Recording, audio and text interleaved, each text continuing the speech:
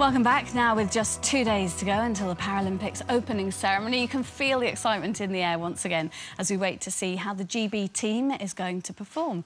And watching them very closely will be one of our greatest Paralympians of all time, Baroness Tani Gray-Thompson. We'll be chatting in a moment. First, though, here's a look back at some of her incredible achievements. Born with spina bifida, wheelchair racer Tani Gray-Thompson really made her name when she won 4 gold medals at the Barcelona Games in 1992. In Atlanta, 4 years later, she came home with 3 silvers and a gold. And in Sydney 2000, she was unstoppable, repeating her Barcelona success with another 4 golds. Tani had become a true sporting legend. At the age of 35, she took her Paralympic gold medal tally to 11 when she came first in the 100 and 400 metres in Athens.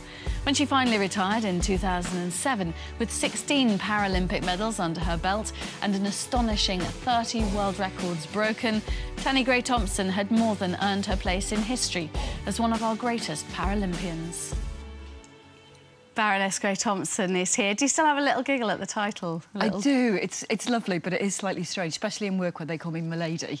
Do they really call you Milady? Yeah, the stuff. It's brilliant. It's really great, though. Oh, I think that'd be quite nice here, actually. I'll have to get them to start calling me Milady.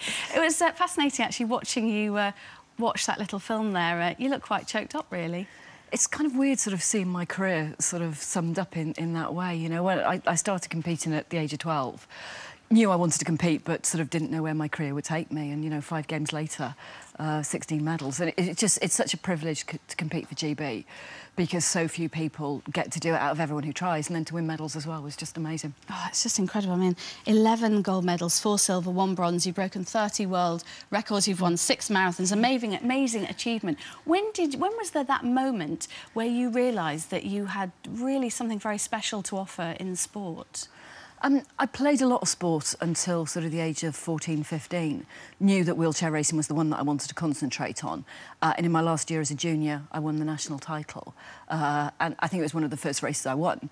But by then I was training and, you know, I was in a club with a good coach. And it all just went there, sort of, you know, sort of increments, really. And Seoul was my first Paralympics. And I knew absolutely then in Seoul that I wanted to get better. I won a bronze. I wanted to do more than that. And, you know, my husband was an athlete. He was also my coach. So it was kind of all in the family, really. And how driven do you have to be? OK, I'll rephrase that. How driven were you? Obsessive, absolutely. So our wedding was based around my competition schedule. The birth of my daughter was. Literally, we counted back sort of 6 months, which I figured I'd need to get back into sort of peak shape, counted back 40 weeks and said, right, that's the date I need to be pregnant by. So, so obsessive. I'm much more relaxed about life now that I'm not competing. Yeah, and how do you feel about the fact that, you know, we're seeing the stories this week in the papers that the Paralympics is almost sold out? How does that make you feel, Tani? Oh, it's amazing. I mean, the reality is that at previous games, you know, a lot of tickets have been sold, but in Beijing a lot were given away. And halfway through the Olympics, I tweeted, right, come on, guys, let's make the Paralympics a sellout. And within minutes, hundreds of people were coming back saying, you tell me to buy tickets and I can't. And that's fantastic because it's great for the athletes knowing that the people there are there because they've paid for a ticket, and the crowd support, I think, will just be phenomenal for the British athletes. It is unfortunate, isn't it, that the other story in the papers this week is that some disabled people have found that they've had to use a high-tariff phone line to book their tickets rather than, like able-bodied people, free on the internet. Is that a bit disappointing to see that with 48 hours to go? I mean, it's unfortunate, isn't it? It is. I think the reason that people were directed to a phone line is because everyone's got quite different needs. So some people like me need a wheelchair space, some need an end-of-aisle seat, and I think it was felt that it'd be easier if people wanted to buy tickets had somebody to talk to. I think the other thing that some people are being frustrated by is just the fact that they've not been able to buy tickets. And it's not because there's any discrimination, it's just there are no tickets left for some of those sessions. So I think it's been sort of quite difficult. I think people's sort of expectations have been raised because they want to come to the Games. So tell us, who should we be looking out for, in your opinion? Oh, right. In wheelchair racing, Dave Weir, he's going for 4 medals. He's incredible. He won 2 golds in Beijing. personal interest here, Jade Jones, who my husband coaches. She's 16. She's the youngest member of the GB athletics team. She is fantastic. She's actually racing in my old racing chair. Is she really? Yeah, and it's kind of the fastest it's ever gone, I think. So she's great. And then, you know, you look at other sports, Ellie Simmons, you know, Lee Pearson in equestrian.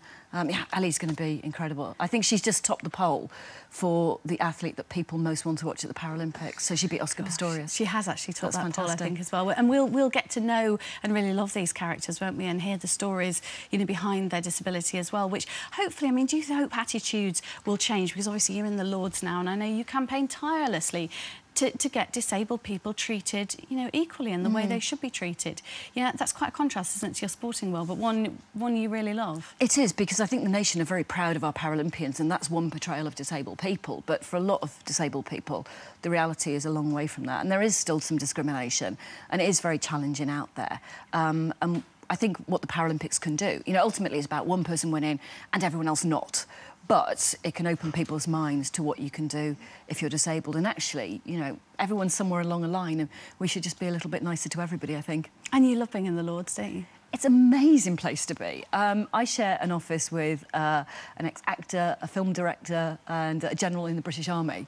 And it's a place where, if you work hard, you can make a difference. And that's why I love it. Well, I know you work hard. You're off to Heathrow soon to... What are you doing at Heathrow? I'm going out to Heathrow today to meet the games makers, the volunteers, who've been at the airport for weeks, you know, welcoming every team in. And just to kind of go and say thank you for what they do. Thank you very much, my lady. And I know you'll have a lot of fun watching it and commentating on the games. Thank you, Tani. Thank you. Well, still to come between now and 9:25, we've got The Man Dreams Are Made Of, George Clooney. Tonight, the hottest ticket around is dinner.